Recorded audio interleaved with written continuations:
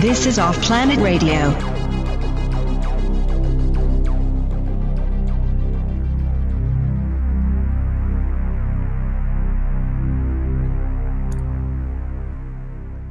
Welcome once again to Off Planet Radio, Off Planet TV. I'm Randy Moggins. We welcome you to the show.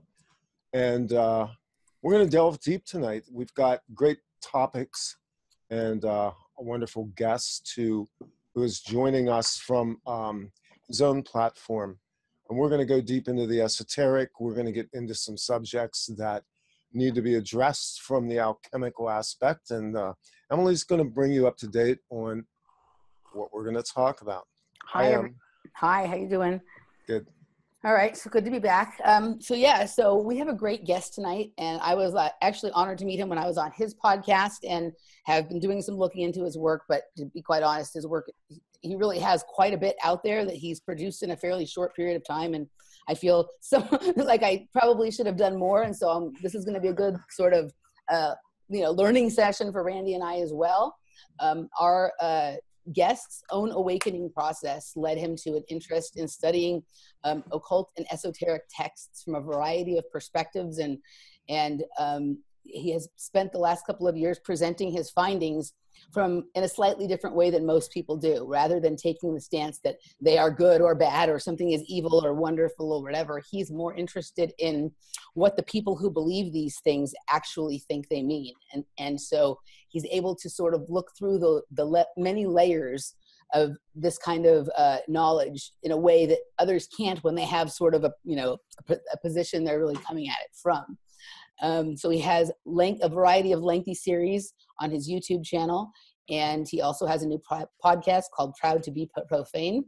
And so our guest tonight is Michael Joseph. Welcome to Off Planet Radio. Thanks, guys, for having me. Good to have you on. I hope the introduction did you justice. Oh, I do what I can, and that's about it. So, yeah. Well, I think by now most people know that we're pretty much discarding the formalities in favor of something that's loose and approachable from a human standpoint in an increasingly robotic society. So, hey, we'll put the spit and polish on it later. Welcome. And this is, even just the name of your podcast, Proud to be Profane, with the little, we should show this. I should throw this up, but I don't have the image in front of me right now. But to me, the concept of profane is kind of this joke that they play on us by pronouncing us as the profane. And they don't like it when we wake up and we start to understand how they think, which makes your work so much more interesting. Yeah, it's kind of funny because the logo is just something dumb that I threw together. I love it though. It's a little so great. Yeah. Well, it's little boy pissing on the pyramid. Well, it's funny because like it has actually similarities to what Baphomet means, and part of that is like that is supposed to be this absurd image that's supposed to like deter the profane. Oh, this ugly, awful, nasty thing. Let's not look into it at all. And so I was just kind of like doing a play on the esoteric stuff that, I do a lot of looking into the research of these secret societies and their doctrines, but when there's things that, I don't resonate with, I kind of like to make fun of. So, it's just like turning things around, because that's what our world is. Everything's turned upside down. So I figured I might as well turn some of these symbols around. That's the whole point of the symbols, use them how you want to use them. And some people get like overly scared when they see a pyramid or an eye or something like that. Ooh. Right. But you know what it reminded me of? I don't want to belabor this, but when I looked at the symbol and realized what it was, it reminded me of this. I do a quick screen share here. This is the album cover from the Who's 1970, I think 72 album, Who's Next. Mhm. That's them basically pissing on a monolith. Pretty cool, huh? Yep. Yep. Yeah. So I, I'm not an artist, so I have to work with stock Yeah, images. yeah. Well, I like it. I think it just captures but it captures your idea perfectly. So we're going to talk in the first hour here sort of about the idea of staged events and created reality as an initiation for the masses. But before we sort of get into that, just for our listeners that are not familiar with you or your work, can you tell us a little bit about your sort of awakening process or your journey that brought you from being a regular guy, a musician and whatever, into doing the deep kind of research and now speaking out about it as you are? Yeah, I definitely didn't plan for this to happen with my life. Who does? Yeah, but I guess the quickest way to explain it is I sort of woke up officially when the Boston bombing happened. I'd always been kind of aware of different degrees of like social engineering and television and media and stuff like that, but I was always kind of focused on my own thing with music. And also like my whole thought was like, yeah, there's people in power, they know how to manipulate people through psychological means and whatever, and as long as you don't try to infringe on their territory, do what you're going to do with your life. And I was never naive to like the powerful rulers of the world. I just didn't really think about it much. And so I was renting a practice space from my band, and the guy who ran it, who's a good friend of mine now, when the bombing happened, we You mean the firecracker incident? the trouser bomb. Right.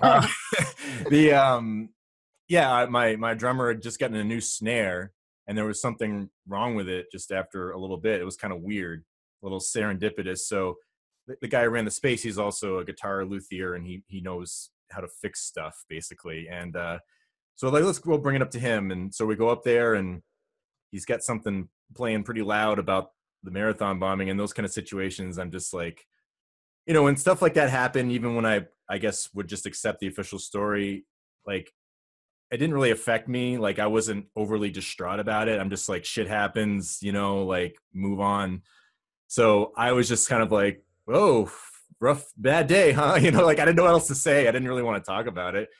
And so he just kind of like, he looked like he wanted something else to say. And I didn't expect that we would be there for like 2 hours and he would be laying out the whole New World Order plan for us.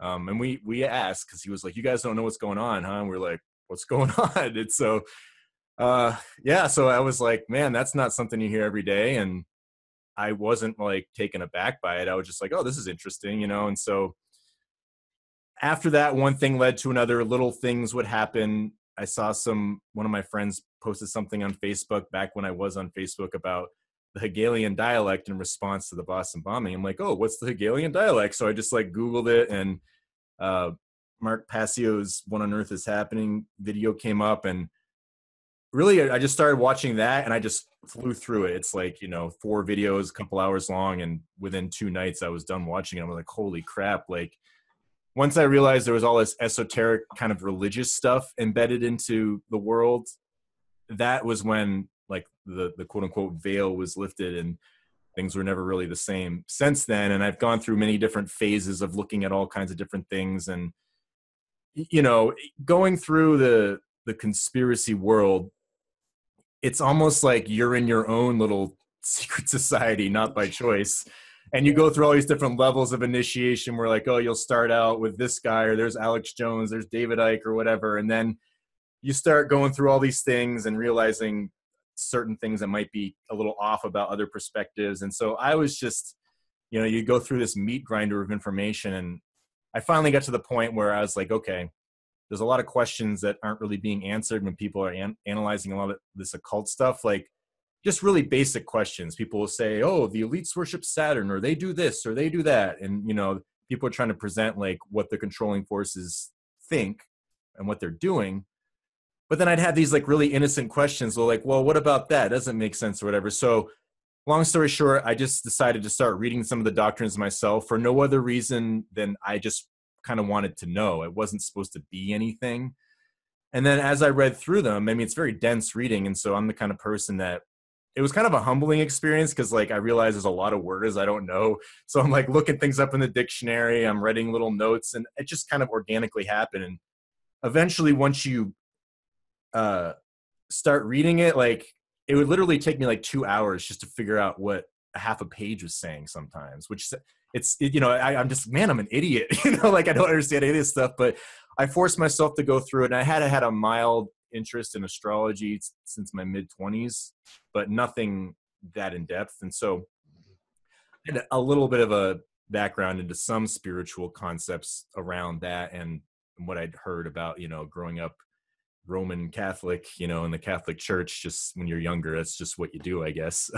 Maybe not so much nowadays, but so, and then I was just like, little by little, you start to understand a little bit more, and it gets easier and easier as you go through it. And then I started to really realize that, man, a lot of people who are talking about the occult out in the conspiracy and truther world, like they just have a lot of misconceptions about things, and I did get heavily into like the more Christian viewpoint on it. I kind of like, Mark Passio is like the esoteric version. And then there's this guy named Walter Veith, who's like a Seventh-day Adventist. He had his own series on all of this stuff. So I kind of saw the two pillars of the religious viewpoints where there's like this sort of Gnostic occult aspect of the truther world where people think that knowledge is just being used wrong.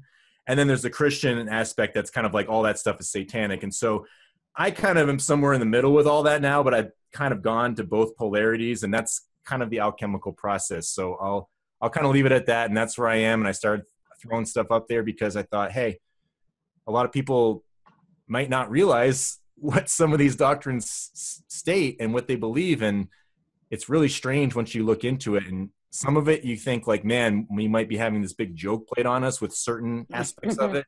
Yeah. And then some, it's just sort of like what Christians will say about the occult. They're just not that informed on their viewpoints. But also I notice that the occult sometimes isn't as informed about what the Christians view, and they kind of take it to be the Roman Catholic version in terms of how we grew up, which I think is just esoteric Freemasonry. Like that's the outer face for it. So when you get into real like biblical Christianity that is more orthodox in the sense that, they think that the 25th of December and all that stuff, that's just pagan blasphemy stuff. If you really understand their viewpoint, there are some misconceptions I think a lot of the other people have. So I'm just trying to throw it all out there, be objective about it. I know what my general opinions are and stuff, but I don't try to integrate that into it as best I can, because I want people to think for themselves and figure out what they want to think about it. And if people come up to different conclusions than me, I'm totally fine with that. Unlike some people who get kind of pissy if you don't agree with them, So there you go. That's the best I can explain it. Yeah, no, I think for the fact that this just started for you, and that was like 2000 at the end of the early 2013, or that. Yeah, that 2013 so is when it happened. Just about 5 years now. Actually, we just had the marathon the other day, and everyone's freaking out about security. And Allie Raceman was posting Boston Strong. I was like, oh, stop it. Well, we're what? We're 5 years. We're 5 years out from that event, almost to the day. It was, what was that? It was April 15th that occurred. I know it was income tax. It was April 14th. It was income tax day. Well, Monday was income tax day. And guess what? That's a holy day to the bankers, because that's when the profane basically pony up and volunteer to continue supporting the system that's killing them. Isn't it also wasn't it also Patriots Day? Yeah, they were covering all the bases there. Yeah, they always do. Yeah, so it's impressive how much you've learned, and also how well you've been able to come to articulate it in that short period of time. And I actually think that the sort of the tack that you chose to take in terms of, rather than sort of throwing your own feelings, you actually didn't get too emotionally involved. You just looked at things from a sort of more neutral perspective. And even though you now have some of your own opinions, you were able to sort of go through the information without it first. And I think that's sort of what has helped you to be able to really explain things clearly, because it is, I mean, once you've decided that something is the good way or the bad way or evil or whatever, then you're no longer able to sort of take an honest look at the information, even if you think you're trying, you know what I mean? So I think that has been that took probably good discipline from you to be able to do that, but that's actually what's made your work sort of special. I think it's interesting that he was able to sift through what took me 10 years. I mean, I've been on alternative media platforms since 2003, and I went through the whole Christian thing. I mean, I know what they believe, and I know why they believe it based on their biblical interpretations. And I know why they're wrong. And I know that by rejecting certain knowledge of the inner circles of the occult, that they are also not able to make a good analysis of the entire situation, which is equally true of both sides. And that's actually a beautiful point that you brought out, Michael. Yeah, and I think that there's a lot of value in the Christian viewpoint, because there's a lot of things that but I view it kind of more like the occult does, where I'll take the stories symbolically and they something, versus the people who like everything's got to be literal or else you don't have the Holy Spirit and all this stuff. And I just find that I saw a lot of instances where certain people, like I was talking about that guy Walter Veith, who again, he has a very great series, but there's definitely biases in there. And I'm one of these people that I've had to learn to just filter out that bias and not get too emotionally angry about it. Even though like I do get pissed, I'm actually a very opinionated person. I have to have that restraint, because I think that that's the right thing to do when you're presenting things to people, because this is the thing. Everybody has to have that spark in their mind for themselves. And this is why I think that sometimes like people who are in the truther world, they try to like force this stuff on other people. It's like, if people don't have the thought for themselves that the government might not get, might be able to pull off some shenanigans, if they can't like just have their own thought on that, they're really not going to be very receptive to any of this stuff. It's like, it takes a certain amount of like, your own like initiation to, for lack of a better term, to look into it and entertain that thought. And some people they just don't want to entertain it because it scares the shit out of them. And I understand that. And you can't be overly forceful. There's a difference between having a conversation with somebody and then you get to that point where like, okay, I know that continuing this is never going to get anywhere at this stage in time. And I think that unfortunately a lot of people don't realize when that threshold happens, even when you're in the truther world, when they start debating on whatever earth shape or it's the Jews or the Jesuits or anything like that. Yeah. Like there's a threshold where I hit where I'm like, okay, I'm just getting angry. I'm acting like an asshole. Or sometimes, like people talk about awareness a lot. Oh, we all need to like have this expanded consciousness. And sometimes I think that is not a very great thing, because it's the context of it. If you know more, then sometimes that gives you more of a room to be an asshole. Like, like, oh, I have more knowledge. And then you start getting an ego about it. And I've had to combat that a lot too. I mean, once you learn a lot more things and you see people that have false conceptions about something, or they're just a little misinformed, it's easy to kind of hold that over them. And I really try hard to not do that and remember it when I was in certain mindsets. And the way I behave, the way they might be behaving is no different than how I behave in certain ways in my life. Maybe it might be more extreme in more instances. Maybe it might manifest in different ways. But, I try to have a certain amount of empathy and understanding for everybody in every other situation. And that's why that's one of the reasons why I try to approach the way I do. And, I do get in some rants here and there. I can't help it sometimes, but I try most of the time to tone it down. Yeah, I think that's something, that what you're talking about is part of this process for anyone who's actually like genuinely seeking truth. I think we go through that phase where we're doing that, where we think we know more, so we're preaching at people and we're being kind of nasty and not compassionate and whatever.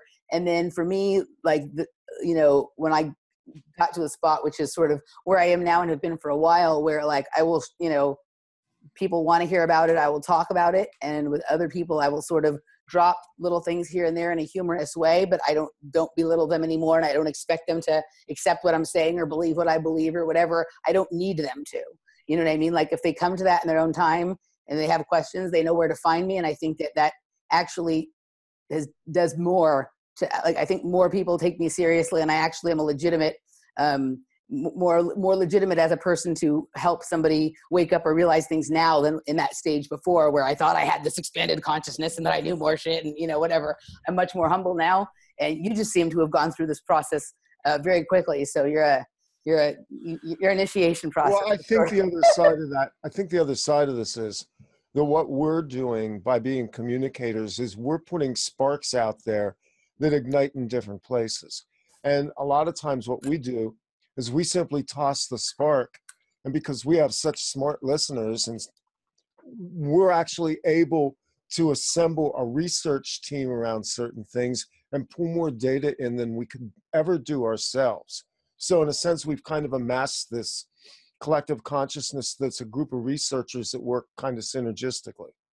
Yeah, and I think that another thing too is everybody's different, and some people they're more naturally able to be assertive about it and get in arguments, but in a way that's kind of who they are. Where I'm not like that. I'm really like an empathetic person. Like I feel the beast come out of people when I start talking about some things, and sometimes it's like extreme silence, but I can tell they're like, oh my God, like I don't want to talk about this right now. And I'm like, okay, I need to back off because I can't help but feel what they're feeling. And so I'm not a very good person for that kind of thing. But then like I'll see certain people like, I think you guys had him on, the chemtrail guy. Is it Matt?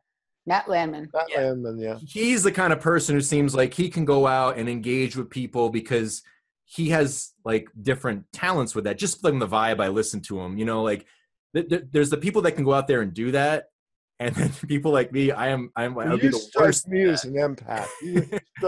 You strike me as somebody who's very empathic, who has a sense of space within people's realm of the mind and emotions and stuff. Am I right about that? Yeah, and you know, it has its pros and cons. Yeah. And, you know, I just when you get this charge coming from people, like some days I can deal with it fine and I know what it is and it's okay, and some days I'm just like, holy crap, that follows me around the rest of the day. Yeah. It's not that like I don't know, it's just like because it's such a rush of energy from them, it can stick with you for a while, and it's weird. Sometimes I'm actually really impervious to it. It just depends on the situation. It's very strange, but yeah, no, well, that is empathic. That's actually where you're absorbing the energetic that's coming off of the person you're communicating with. Mm-hmm.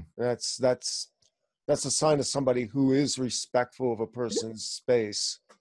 And I've kind of gone both ways. I'm back towards empathic and not battling with people as much as I used to. Yeah. And everybody kind of goes through different transitions where, you know, there were certain points when I was younger where I was way more of an asshole about a lot of things, you know, but you kind of realize you get a lot of those things reflected back at you. And if you take notice of that, you kind of realize what it was, where some people don't make that connection and they just keep going on and repeating the patterns. But, you know, to me, to use a Freemasonic concept in a positive way, it's like, you know, the two pillars of mercy and severity. You want to have a balance of both. Sometimes you got to be a little harsh about something, but it's like tough love in a real way. Yep. You don't do that without being able to be sensitive to the person's situation, whereas some people are too much on one or the other, where they become too much of a victim. They're just too giving, but, you know, like either way. And so having that middle path with some of these things, like these are just, you know, some esoteric concepts that, you know, Freemasonry doesn't have a stranglehold over that. That's just kind of the nature of life. But they do have a lot of these ideas built in that I think do a good job of relaying some of these concepts. Yeah. Yeah, absolutely. So since we're going to talk about, you know, sort of some staged events here, because, you know, I think I'd heard you mention it before, and just my own sort of tracking of your timeline led me to believe that the Boston bombing was what sort of led this to you. Let's just start there for a second. Was that the first thing when that came up and that started an awakening process for you, did you sort of peel through that and look at the different layers, and what did you see there? Honestly, when those sorts of things happen, I just shut off the media. I don't listen to anything. Yeah. I just watch how people react to it. And it's because like I hate television, or at least in like I grew up in in a household where the freaking news was just always on, and I would just walk by and I'm looking at it and I'm just like, I like say to my dad, like they're talking to you like you're a child. Like, this isn't how you make people smarter. You don't like, you know, like the basic vibe that the news projects to you is like, you're an idiot moron.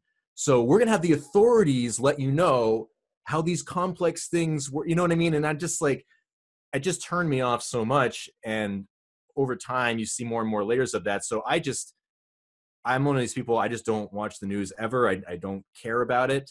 And I mention that to people and they're like, how do you know what's going on? And I'm like, you know, to be perfectly honest, the only thing the news has ever done for me is like know when there's a snowstorm coming. Yeah. But with everything else, like, I can't honestly say there was a time where like knowing something that happened like helped me for real, other than just being aware of it. Like even with the Boston stuff, like if I just, you know, not because I don't live in Boston. So I just, I was completely outside of it, but I'd watch people react. My roommates, everyone's freaking out. And then once I started looking at some of the stuff, well, one of the things that really weirded me out about it was the kid who was supposedly running away on the run. They drag out this manhunt. It's like, oh, he's like texting on Twitter. I'm like, dude, you're telling me that all this NSA surveillance that knows where I was back in 2000 when I sent an email, and now you're on anything and you're like, oh, Facebook, I check in, where, you know what I mean? Like, it knows where you are. You're telling me all that stuff. They couldn't find some asshole running around on Twitter making posts. Like, come on. Well, and you know that right after you've bombed a building and you're on the run from a gang of FBI agents and an amalgamated force of federal marshals, that the first thing you want to do is you want to get on Twitter and give a status report. Naturally. You know, that's what I would do. Totally.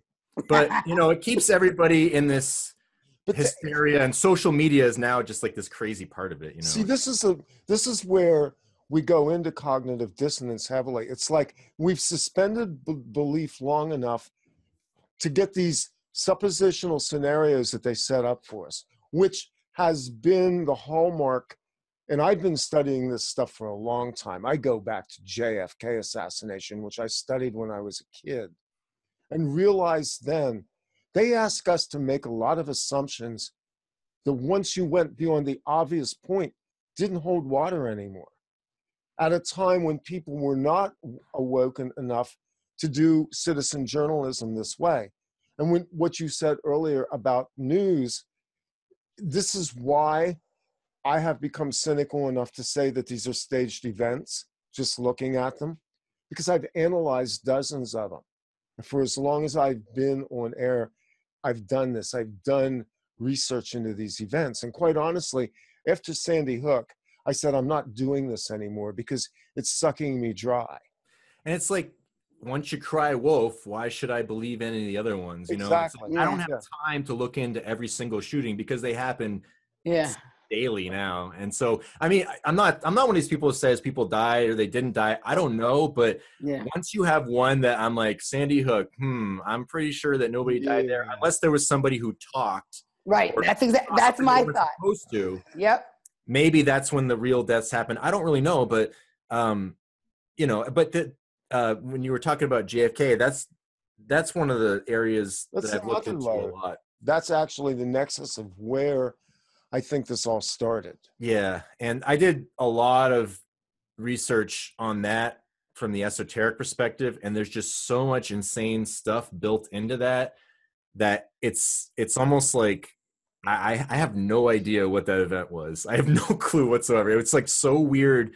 And there's so many Kabbalistic elements to it that that was really what got me started in all this. Actually, the first what I like to do, or I when I kind of like I was introduced to the idea that 9/11 was a ritual event. There's a cool video out there called Do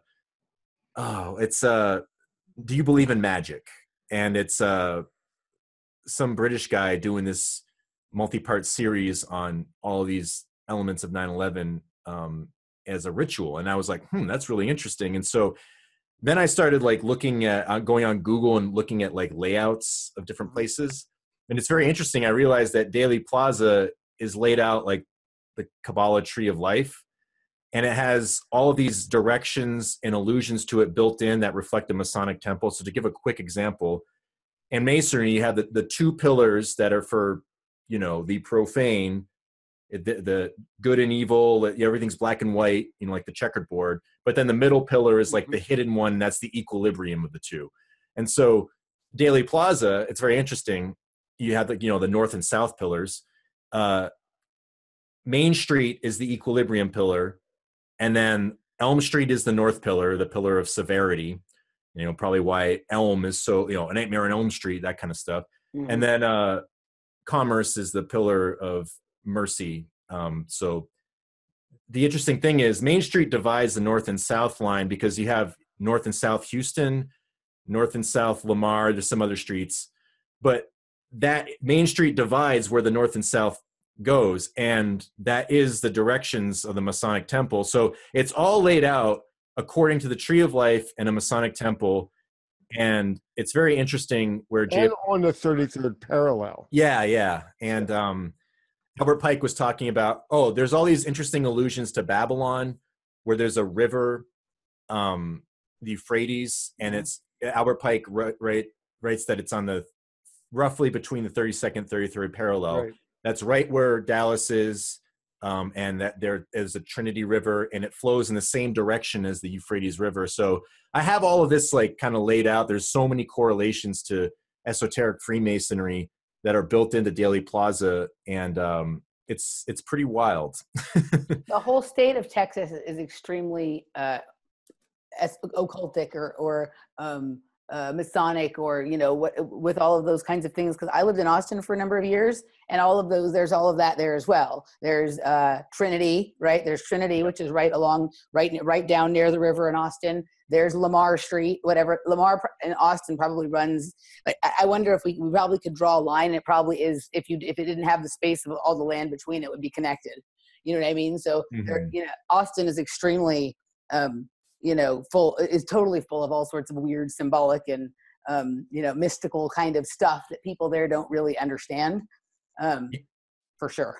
Yeah. And to talk about some of the ritual stuff, like JFK, there's a lot of parallels to some like Crowley type magic and Thelema and Golden Dawn stuff. And so there's this thing in the esoteric religion, this mystery name called Io. I think it's just IAO, and it's for Isis, Apophis, which is just Set, and Osiris. And Crowley says that is the name that contains the secret of all in nature. And he says in ritual magic, there's like three main methods, and the third one is the dramatic. And so if you reenact a myth of gods or goddesses, that's like, he says basically you could start a religion with that type of magic. That's how potent it is. So with that being Osiris and Isis and the Destroyer, you have John F. Kennedy as Osiris, Jackie Kennedy as Isis, and Lee Harvey Oswald as Set, or the Destroyer. And so there's all these interesting allusions to that. I mean, Osiris is the king, and Kennedy's the only president, aside from some Obama allusions, that's portrayed as a king, right? The king of Camelot. Camelot. Camelot, yeah. And Camelot has a lot of Kabbalistic things driving back to the Rosicrucians and Knights Templar and Knights of Malta. And what's very interesting is in some of the research I went through, like there's that news story. I don't know how true it is, but it's out there to the masses. It's a mainstream news article, so people will believe it. All the presidents stem back to the Plantagenet line, King John of England. Right. And what's very interesting is that the round table stems back to Henry VIII. There's a round table depiction at Winchester Castle, I believe it is. Mm-hmm. And it's supposed to be King Henry VIII in King Arthur's place. So it's Camelot and the round table. And King Henry VIII was the union of the bloodlines of the Plantagenet lines merging into one. That's what the Tudor rose is. There's a white rose and a red rose, and they're merging. So there's a Plantagenet connection to Camelot and the Round Table and esoteric mythology. And if you added in that JFK is of the Plantagenet line, whether you believe it to be true or not, they certainly put it out in mainstream news. Like it's very strange how deeply esoteric these threads run. And so there's this sort of like death and resurrection that goes into alchemy. And if you read Carl Jung's writings, there's a book, he has a collective volume there. The Red Book. Yeah, he's got so much stuff. Yeah, that's a book you sit down and you go through over a year to even absorb some of it. Yeah, that one, I think he might have gone a little mad in that one, because that's like, I think one of his like later ones. And yes, but there's one called the Mysterium Conjunctionis. Mm-hmm. It's the Latin word for the, mysterious union, and it's volume 14, and it's really interesting. Once I started reading that, there's this thing in occult alchemy called the transmutation of the king, and the king goes through this death and resurrection. And if you start reading it, you'll realize all of these elements are there in the JFK presidency up until the assassination, and then up through the moon landing. To me, the whole moon landing was the resurrection of Osiris in the divine Osiris body, where JFK is like the lower one. And then even in this alchemy, it says that there's something about returning the king back to his primal animal nature. And you do this through the seduction or trap set by a beautiful woman. And so you have Marilyn Monroe in that. Yes. And then there's all of these ritual elements that are combined in the JFK assassination. There's all these strange allusions to, I'll just go through them real quick. I don't need to get them into all, but there's the death of the resurrection of Hiram Abiff and Osiris, Azazel scapegoat ritual, which is the Leviticus ritual for sexual atonement. And there's a lot of weird stuff going on there in relationship to Marilyn Monroe and the two women before he gets shot, Mary Mormon and Norma Jean Hill. I'll get into that in a second. And then there's a Golden Dawn ritual called the Final Judgment, the Last Judgment, that's basically has direct correspondences to it. And there's a couple other minor things, but the Hiram Abiff thing, if you think about it, Hiram Abiff is struck in the neck, chest, and head. And so where Kennedy's wounds, he had injuries to his chest cavity, he got hit in the neck and then hit in the head, or at least we saw that in the Zapruder film. And so he was killed like Hiram Abiff was killed, 3 blows, 3 bullets, granted one was supposed to have missed. But either way, it's the same thing. And then he has this resurrection at his funeral where the eternal flame is lit by Jackie Kennedy.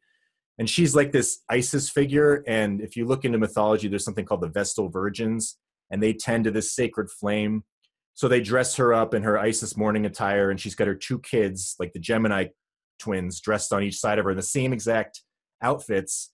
And then she's lighting the eternal flame like the Vestal Virgins do. So it's so much weird Kabbalistic stuff and built into it. And it begs you to question, like, how much of it was real? And was the Zapruder film, like, was that just like a complete Kabbalistic production that was based on an event?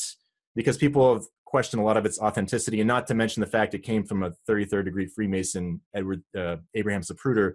And that's not like speculation. That's like out in the mainstream that he was a Mason. So it's not like a conspiracy site that claims everybody's a Mason, Yeah, Jay Widener has actually analyzed that film and said that he's found aspects of certain theatrical craft within the Zapruder film itself. Mm-hmm.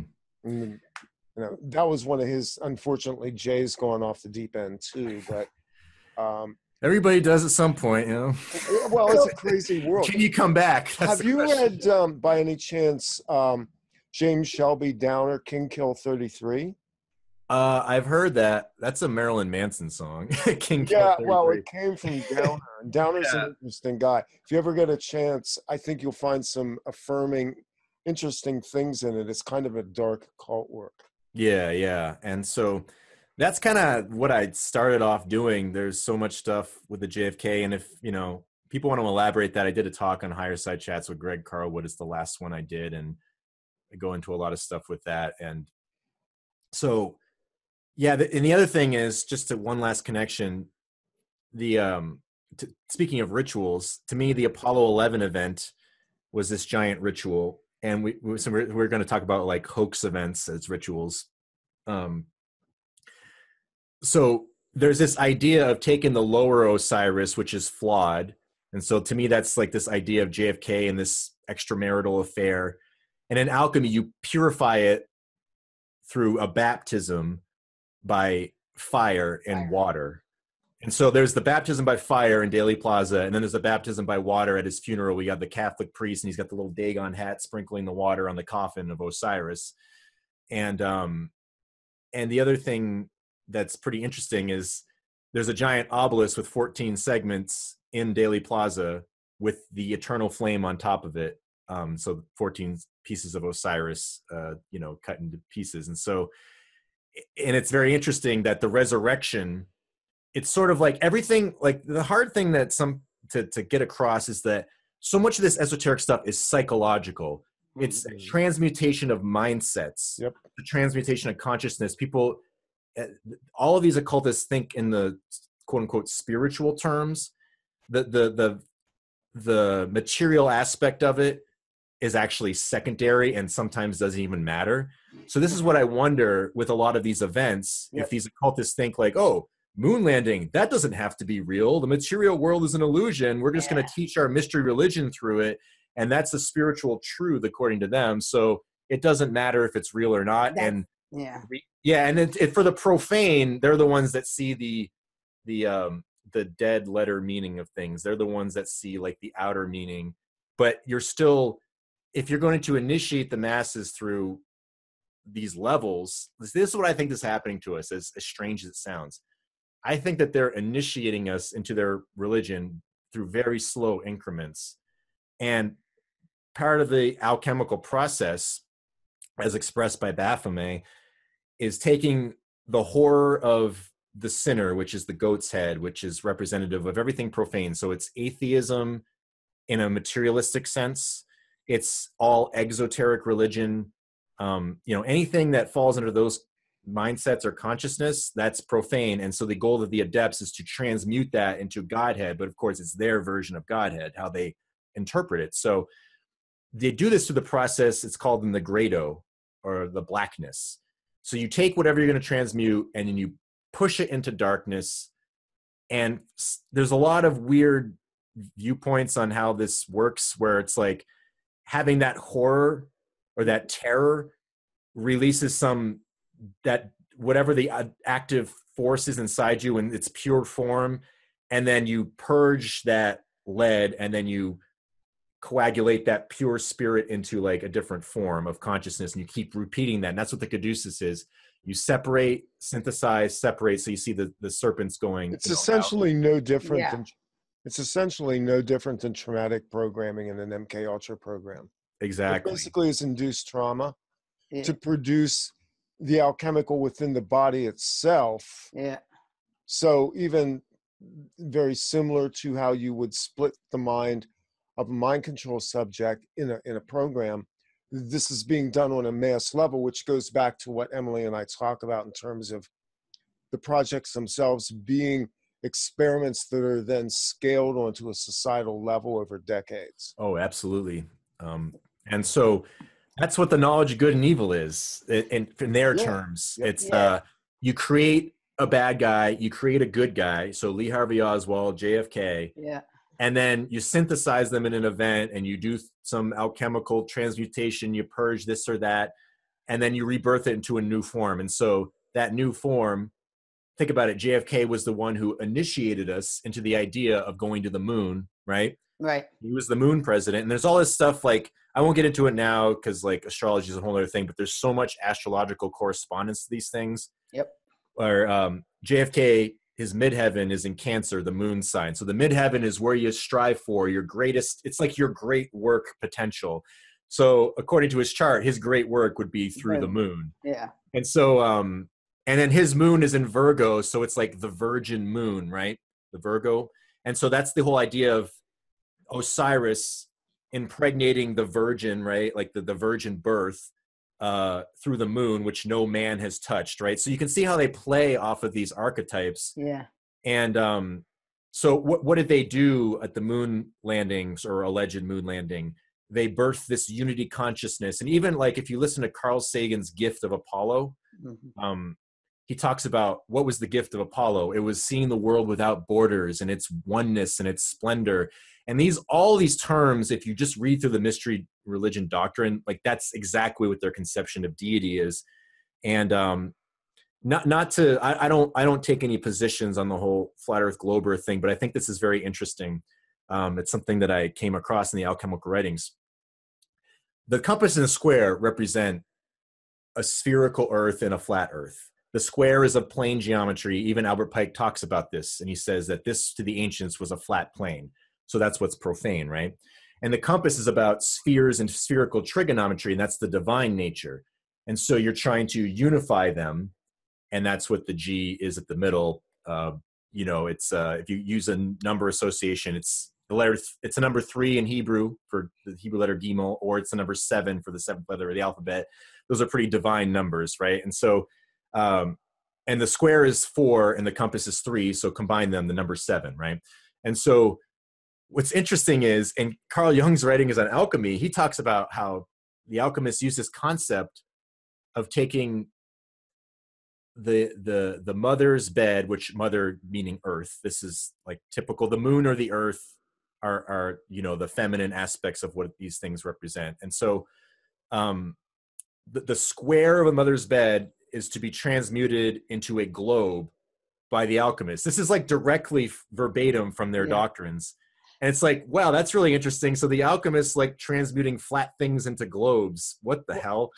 You know, it's very strange. Well, I've opined a lot of things you're saying right now are sort of complementing or confirming a lot of things that we've talked about, and that Randy and I, you know, sort of have our sort of view of things set around. And one of those things for me is, why does the earth have to be flat or round? Couldn't it be both, right? Like, if this has to do with things being as they are dependent on where you are with your consciousness, why is this an either or discussion instead of a both and? Like, my view of how whatever this reality is that there is sort of a flat plane with sort of a circular energetic around it, right?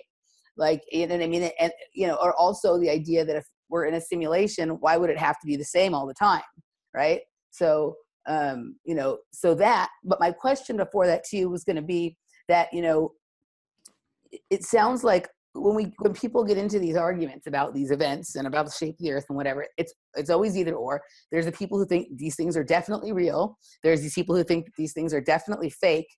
And my question, you know, sort of partly was that, you know, would the people doing this see it more powerful to do something that was actually real, or for them, is there actually even more power in sort of creating something? But what I'm kind of sort of getting here is that this sort of fusion of things where there are elements of reality and elements of complete, you know, sort of something being totally made up or psychological in nature.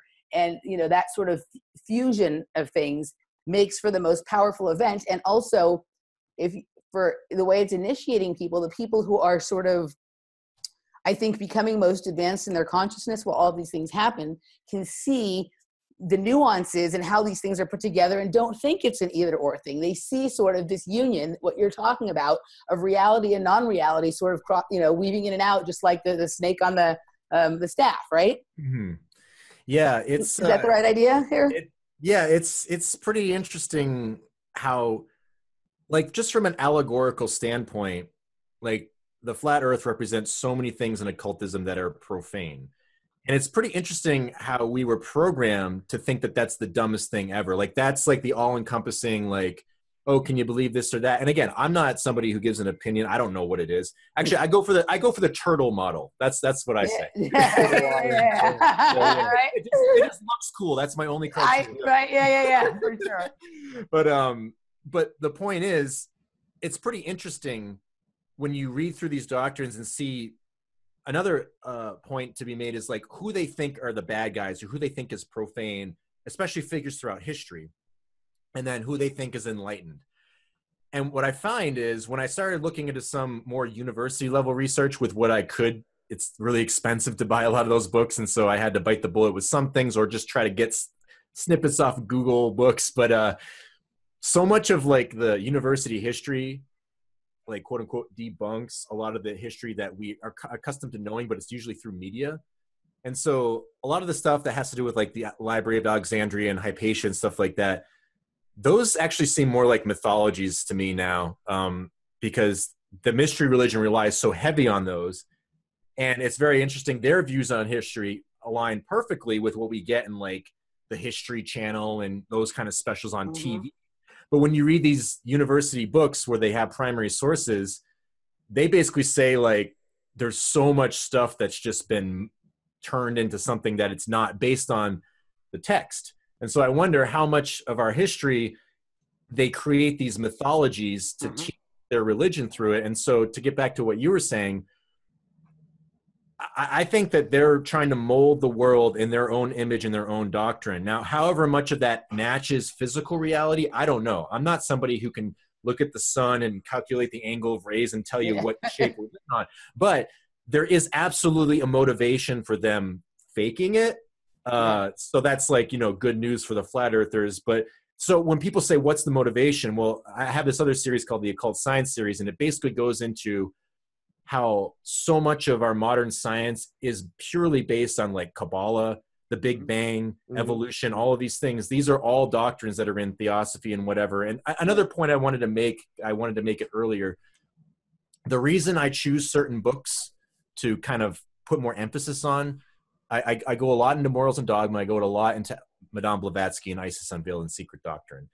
And the reasoning for it is, one, there's a statue of Albert Pike in Washington, D.C. Exactly. And everybody hates Confederate things, and he was part of the Confederacy, but nobody wants to take that. Yeah, exactly. Yeah. And not to mention all the Freemasons, like, into building. Everybody knows there's a Masonic influence in government, whether you're conspiratorial about it or not. I mean, they make specials about it on the History Channel now. Secrets of the Freemasons, that kind of stuff. And then, just in movies like National Treasure, Da Vinci Code, all that stuff. So, and then the United Nations is following Madame Blavatsky's teachings. It's kind of hidden. It's through their spiritual foundation called Lucis Trust, and it's based on the esoteric understanding of Lucifer. Yeah. And you can go, you can go right to their website. You can read, they're trying to bring in the Age of Aquarius. This is all like mainstream stuff. But Lucis Trust is more under the radar than what people see on the face of the UN, right? And so Madame Blavatsky's teachings become very important because they specifically say that they're following them. And the United Nations pretty much has their hands in everything. And you can just start to see the web that they've woven is based so much on this doctrine. And so that's kind of a point that I wanted to bring up, that's the reasoning why I put so much emphasis on those particular books. And it's amazing when you start looking at all these things with cosmology, how much they align. And one of the examples when you're talking about, what we were talking about before, the shape of the sphere to them reflects deity, again, the compass. And the reason for it is their idea of deity is this infinite, like, one point of like nothingness. It's kind of abstract, but the point is at the center of the sphere, that's the middle point. And then Johannes Kepler talks about how the reason it reflects deity is that you can make infinite points on the surface of the sphere from the center. So it's like the 0 point. Yeah, and so and that's why you see like the sun glyph in astrology. It's the point with the circle around it, and you can see that kind of stuff all over the place in logos. Well, it's an infinite array, whereas you have a fixed plane, and the fixed plane is platonic solid, as opposed to a sphere which generates infinite arrays coming off of each, which again goes into the sun and the Son of God, the S-U-N of God, which is literally in the Bible. When the sun rises, there's all that. Yeah, like the 12 apostles, 12 zodiac. Exactly, like but they're actually 13. They always hide the 13th. Yeah, that's more of a astrology misnomer, where the Western astrology is based on the seasons and geometry, and so the actual constellations are like, it's kind of complex. You'd have to go deeper in astrology. But when people bring up that 13th sign argument, that's kind of like they have a misconception of how Western astrology works. And I won't really get into that. I wasn't looking at it from the astrological. Oh, yeah. But like, I was looking at it from a more, I'll say, the esoteric aspect of the 12 and the 13 and how that interacts. Yeah. And but good point. It is interesting too that Ophiuchus, that so-called 13th sign, it has this like serpent aspect to it. And in occultism, Christ and Lucifer are kind of like the same essence, the same initiatory mindset. And there's like this idea of the serpent force and what that really is. And this gets into a lot of like exoteric outer meaning and esoteric inner meaning stuff. But that idea of the sphere being divine, like, Johannes Kepler also talked about how curved lines are of God or deity, and straight lines are of man or the profane, the animal nature. So it's pretty interesting. Like all of these Freemasonic concepts were built into all these guys who gave us the heliocentric model. And the one thing I can say is I kind of had this inkling that things are geocentric, based on what I read in all these doctrines. Everything is built on heliocentrism. They're foundation of everything. So whatever the shape of the earth, I don't really care. I just think that the geocentric is what they view as profane. And I think that that's one of the secrets that, that's why I'm proud to be profane. The square is of the earth. So I think that that's what I like to reverse on. And that's just my opinion. But so there's so many weird allusions to this. And when we get into the androgyny stuff, I can get into the root race cycle and how that relates to Darwinian evolution, the Big Bang, and a lot of that cosmology, because that cycle is kind of built in to what these quote unquote adepts think is the path of humanity. And they think that they're the ones that are guiding it, whether they're Well, you just dressed the stage for the second part of this. We're coming up on the hour mark. So is there anything else we want to cover in this segment? If you guys have any things you wanted me to mention before we move on, go for it. Yeah, no, I think we did a good job sort of ripping through some of that stuff. And before, in the second hour, guys, we're going to talk about transgenderism and androgyny from an occult perspective. And we're going to dig deep into that and see where we go. But before we move over into the patrons hour, Michael, can you please tell everybody both where they can find your work, and also Michael's available for astrology sessions as well. So you want to tell people about that? Yeah, the Astrology Pursuit is something that since I looked into so much of the astrology stuff, studying this, it kind of was a byproduct of that, and I figured I'd give it a little go and see what happens with it. I kind of view astrology very different than a lot of people, but it's I'm more into like the natal chart stuff, and it's more psychological and analyzing aspects of your life through that lens. And then you can, it's funny because I'm in a transition period. I'm trying to kind of get off YouTube eventually because of all the censorship, but us too. For right now, I have all my stuff on YouTube. I have a Vimeo channel, which I'll be trying to do more with. And so I guess I can give you guys links for that. You can put in the description, but it's Schism 206, Schism like the Tool song, number 206. And you can find that on Vimeo, on YouTube. I have my podcast, which is just something I do for fun. It's nothing too serious. And I have a blog home site that has links for everything. So I'll give you guys that. People can just go to that. That's great. That's perfect. We'll just put that up with all. What is it? Can you just say it now so people can hear it as well? The name of your blog? If you go to it's a pistachio blog. Oh, okay. Pistache, like you spell the pistachio nut, like pistache.io, and it's Schism 206. And I've had an astrology reading from Michael, and I very much enjoyed it. So people can contact you for those as well. Yes. Yeah, and right now it's a pretty discounted rate because I'm just kind of testing it out. It's $30 per hour on Skype. It's recorded, and I don't have a lot of time, but people feel free to email me, and if I can fit it in, we can do it. Or if people are kind of like, don't need it right away, like it's like, maybe a few months or something like that. I kind of, fill in the gaps with it here and there for now, but I would like to do a little bit more with it seriously in the next couple of years or something like that. All right. Very cool. All right. Those links will be up, and your main link will be underneath the little title bar of this video. And Great. We're going to back it out of here for now, folks. Don't forget, the website is offplanetradio.com, and you can go over there to find the public side of what we do. If you want more, you can go to patreon.com/offplanetmedia, become a patron, and get the inside skinny. We'll be back on the other side.